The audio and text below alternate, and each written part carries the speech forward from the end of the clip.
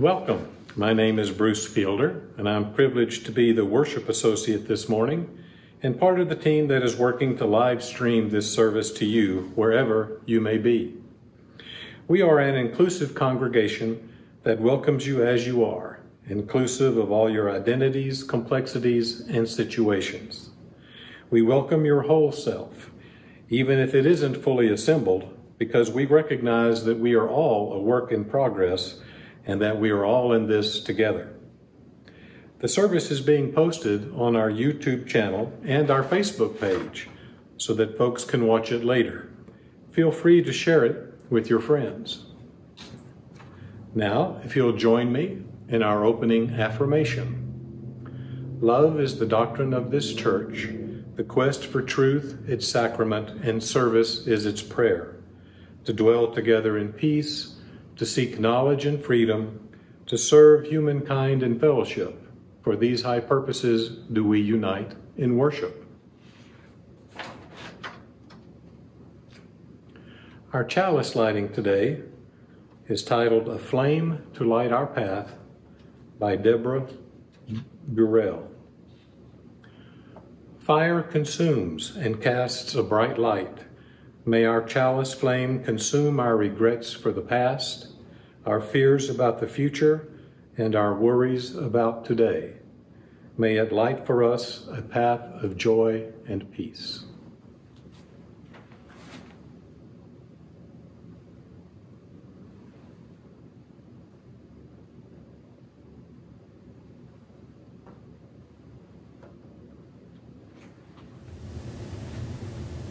Hey everybody, come sing a song with me. Here's our note. La. Come sing a song with me. Come sing a song with me. Come sing a song with me, that I might know you're mine. And I'll bring you home when hope is hard to find. And I'll bring a song of love and a rose in the winter time. Come dream a dream with me. Come dream a dream with me. Come dream a dream with me, that I might know you're mine. And I'll bring you home when hope is hard to find. And I'll sing a song of love and a rose in the winter time. Come walk in rain with me. Come walk in rain with me. Come walk in rain with me, that I might know you're mine. And I'll bring you home when hope is hard to find.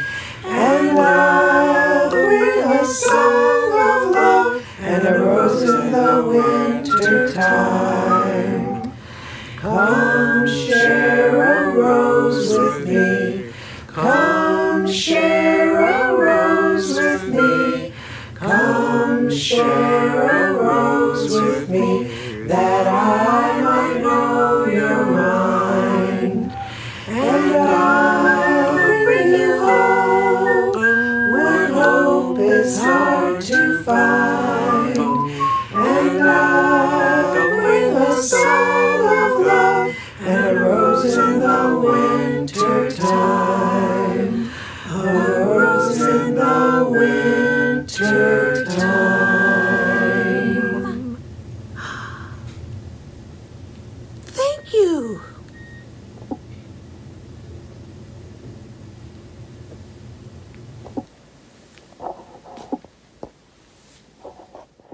The reading this morning is from the First UU of San Antonio, and it's actually, they have 7 principles of Black lives, and I have just picked 2, the principle number 1 and principle number 5. Principle number 1 is, all Black lives matter. queer Black lives, trans Black lives, formerly incarcerated Black lives, Black women's lives, differently abled Black lives, Black elderly and children's lives. All Black lives matter and are creators of this space. We throw no one under the bus. We rise together. The movement for Black lives calls upon the Unitarian Universalist faith, a faith that is willing to make the bold proclamation that each person inherently matters, to live up to that claim by working toward a future in which Black lives are truly valued in our society. We call on UUs to actively resist notions that Black lives only matter if conformed to white, middle-class norms, and to challenge assumptions of worth centered around clothing, diction, education, or other status. Our value is not conditional. And then principle number 5, most directly affected people are experts at their own lives. Those most directly affected by racial injustice and oppression should be in leadership, at the center of our movement, and telling their stories directly. We stand in the movement for Black lives at a time in which voting rights are being threatened at every turn. Black people are being denied the most basic of rights, the right to vote, and have adequate representation in our country. We work towards a society in which Black life is valued, in which Black life is not discarded, in which Black lives matter, and in which the work of Black people is seen as equal to their white counterparts. Black voices in our congregations, in our faith, and in the world must be valued. Our music today, it will be provided by one of our own, Mike Fuller, and it's the Marvin Gaye song, What's Going On?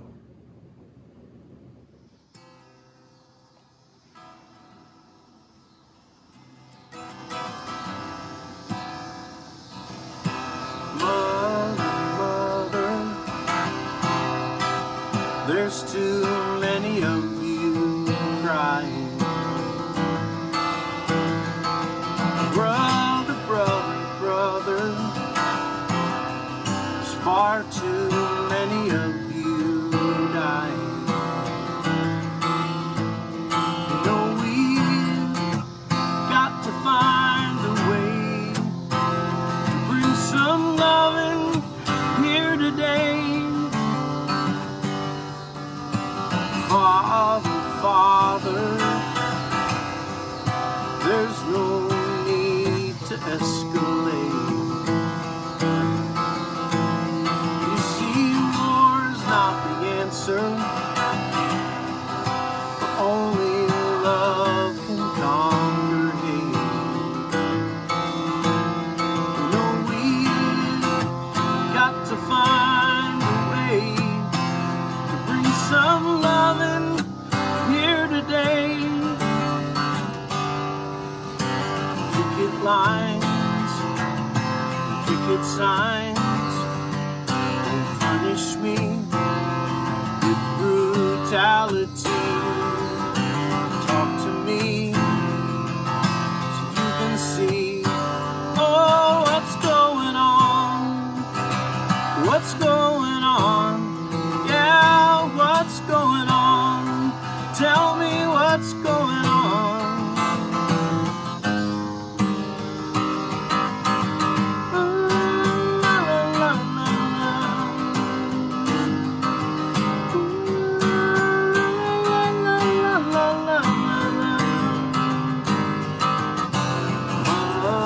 Mother, everybody thinks we're wrong. Oh, but who are they to judge us? Simply 'cause our hair is long. See, we've got to find a way to bring some understanding here today. Picket lines, picket signs, me with reality. Talk to me, oh, so you can see, oh, what's going on, what's going on, what's going on, tell me what's going on. Ooh, la, la, la, la, la, la.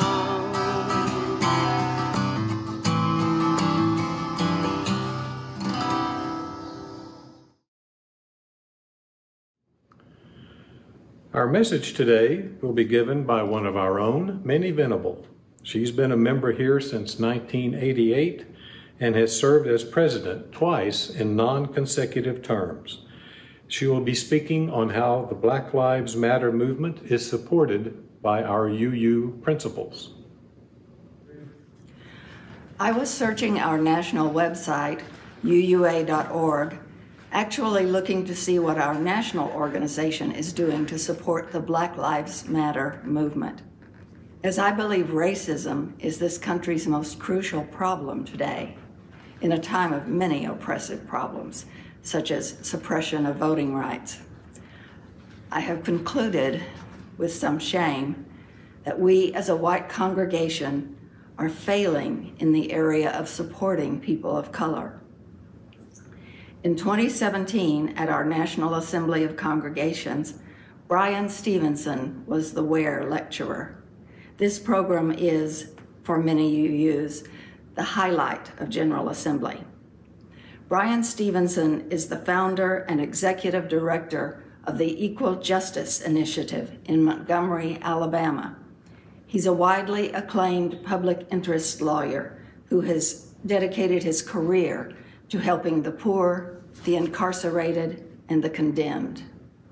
Under his leadership, the Equal Justice Initiative won major legal challenges, eliminating excessive and unfair sentencing, exonerating innocent death row prisoners, confronting abuse of the incarcerated and the mentally ill, and aiding children prosecuted as adults. He has successfully argued Supreme cases in the U.S. Supreme Court and won a historic ruling there banning mandatory life without parole sentences for all children 17 or under as unconstitutional. He is also the author of Just Mercy, the critically acclaimed New York Times bestseller, and the UU Common Read for 2015-2016. Here are some of the things he said in the Ware lecture. The opposite of poverty isn't wealth, it is justice. I'm not interested in punishing America for the history of racial injustice. I want to liberate America, because on the other side of confession comes freedom. He said, there are 4 things that we must do to create a more just and equal world. Get close to the poor, excluded, neglected, and abused. Change the narratives that underlie racism and other inequalities. Stay hopeful about creating justice, and be willing to do uncomfortable things. He spent much of his life in proximity to the poor, neglected, and abused. Visiting a death row prisoner to inform him that he would not be executed in the next year led Stevenson to find his passion studying law and identify his life's work. He said, justifying oppression with a narrative of fear and anger leads to a culture that tolerates injustice. He said that the great evil of American slavery wasn't involuntary servitude, it was the narrative of racial difference that was used to justify slavery. Even the Supreme Court adopted it. The period from the Civil War to World War II, and even until 1965, when the Civil Rights Act was passed, all of this was an era of terrorism against Black people. and Black people fled the U.S. South to northern cities as refugees and exiles from the terror there. Something that is very rarely discussed, he said. Today, people of color are too often presumed dangerous and guilty, no matter their social class, age, or how much money they have. In South Africa, the history of apartheid is openly discussed. And in Germany, Holocaust stones are placed in front of homes Jews were taken from and sent to camps, because Germany is trying to change the narrative.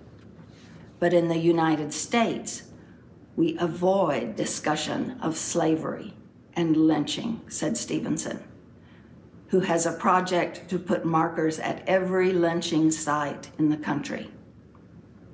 He urged UUs to make a choice to do uncomfortable things, say uncomfortable things, be in uncomfortable places, and stay hopeful about creating racial justice. Hope, he said, makes us speak out. So fight against what makes you hopeless. Hopefulness is the one thing we cannot compromise.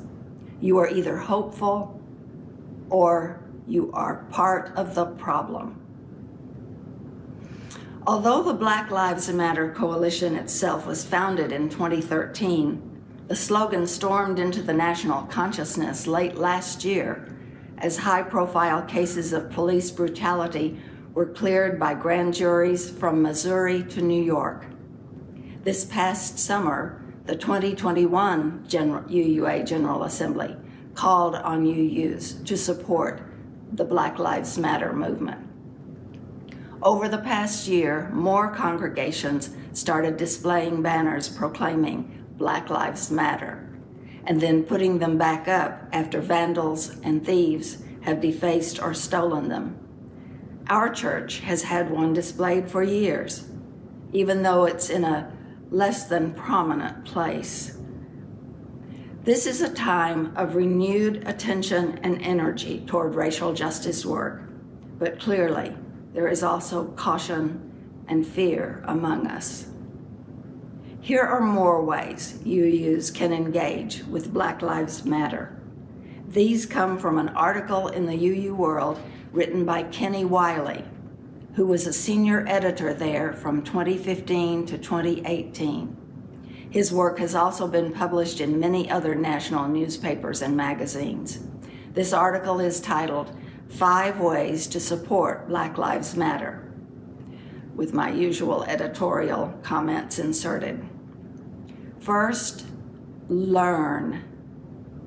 It's been several years since our congregation participated in the Witnessing Whiteness workshop, in which those of us who joined learned much, and we presented an entire month of sermons on Sunday mornings about what we learned.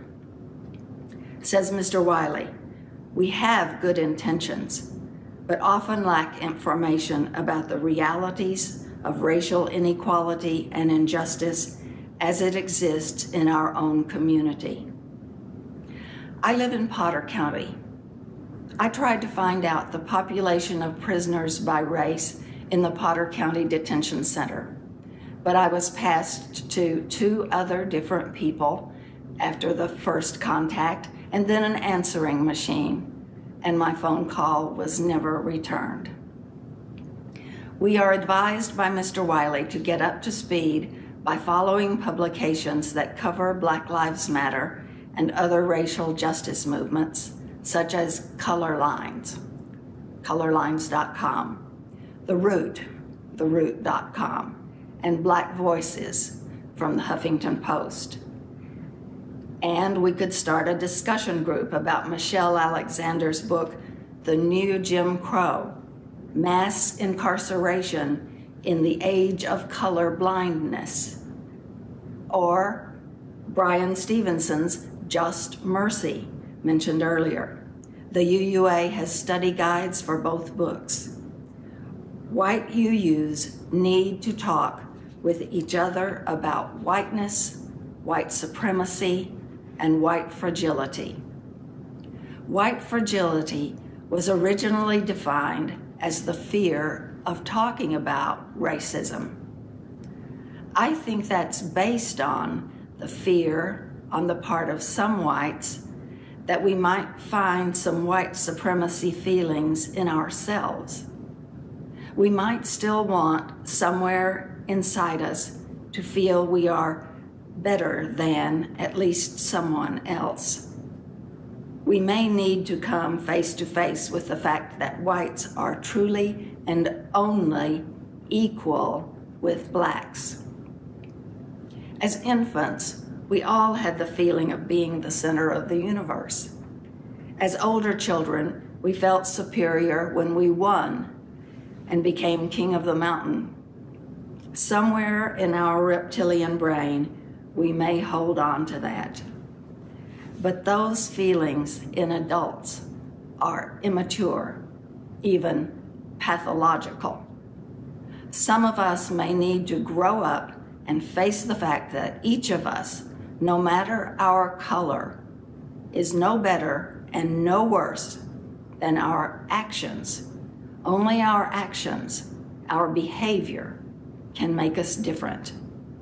Of course, some people are smarter, some people more beautiful by different cultural needs and standards, but that's different from race. White supremacists need to understand that democracy and rule by minority, whites, don't go together. You probably already know that projections about the color of our population in the near future is that whites will be in the minority.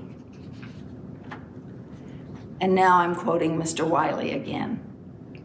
Another thing we white folks can do is to connect to and embrace the Black Lives Matter movement as it exists today. Today's movement doesn't look like the civil rights struggle of the 50s and 60s. Much of the conversation and organizing happens online, especially on Twitter. Uncomfortable as I am with that, as a not tech-savvy old person, that's the advice. Get on Twitter. You can find the Twitter sites Wiley suggests by looking for this article on UUA.org, 5 Ways to Support Black Lives Matter. Another thing we can do is to support this movement. Just one example, on short notice in late July, the Reverend Mike Moran and John Vivian of the First Unitarian Society of Denver helped the local Black Lives Matter chapter host more than 50 travelers on their way from Southern California to the Movement for Black Lives Matter National Convention in Cleveland. Another thing, engage. Make it known you're part of the movement. Post about it on Facebook. Buy a yard sign or bumper sticker, even though it might get stolen.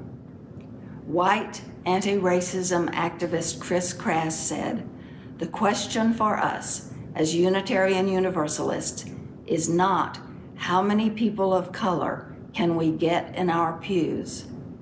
It is how much damage can we do to white supremacy."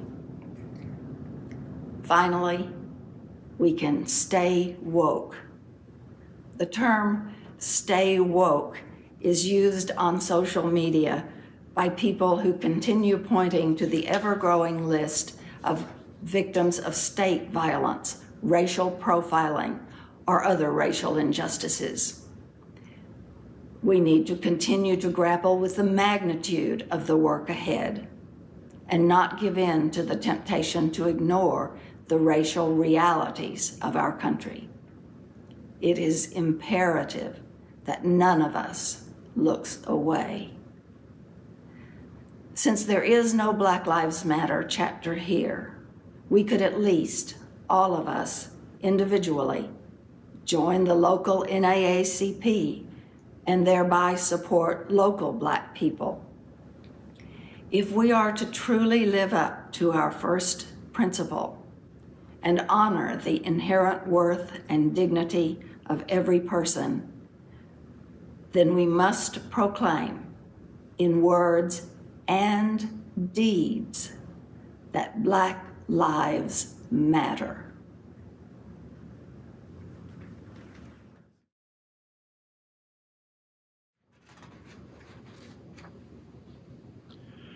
At this time in our service, we recognize the joys and concerns of our community.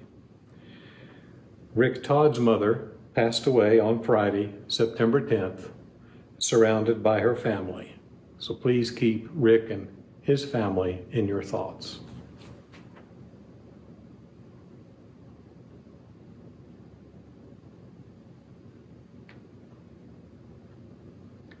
And now I'll light one candle for the unspoken or unknown joys and concerns of our congregation.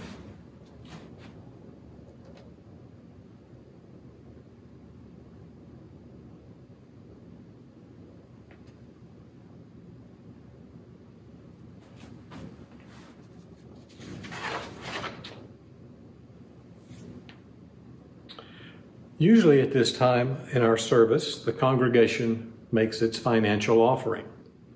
If you have made a pledge or would like to make a contribution, you can simply mail it into our office, or you can make it online. There is a big donate button on our YouTube landing page and on our website, uuamarillo.org. On the home page in the upper right corner, you'll find a blue donate button that will take you to a place where you can securely donate using PayPal. If you have made a financial pledge for this year, please keep up your pledge. For our announcements, while we are not meeting in person for our 11 o'clock service, some groups are still meeting. We have the Nothing Much Buddhist group. We'll continue to meet on Mondays at 7:30 p.m. using Zoom. Please check their Facebook page for more information. And the Knowledge Seekers class meets on Sunday mornings at 10 a.m. And it's a group that meets to view and discuss DVD presentations on various topics. All are welcome, or as long as you are vaccinated, wear your mask and maintain social distancing here in Chandler Hall.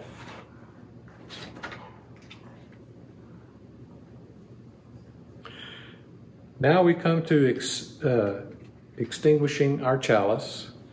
And this is the message of our faith by Maureen Killoran. This is the message of our faith: to act with passion in the face of injustice, to love with courage in the midst of life's pain. This is the meaning of our chalice flame. May it empower our hearts until we are together again.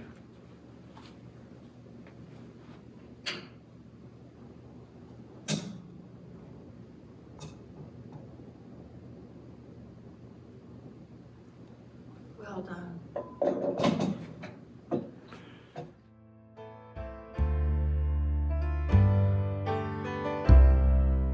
Spirit of life, come unto me.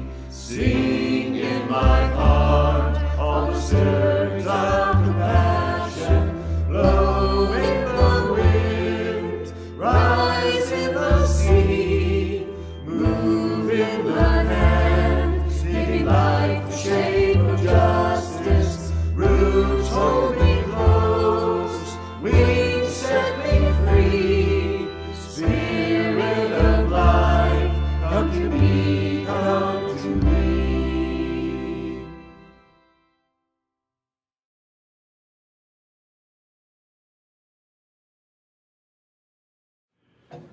Now, if you'll join me in our closing words. May the fellowship of this hour touch and move our lives until we come again together. And go in peace.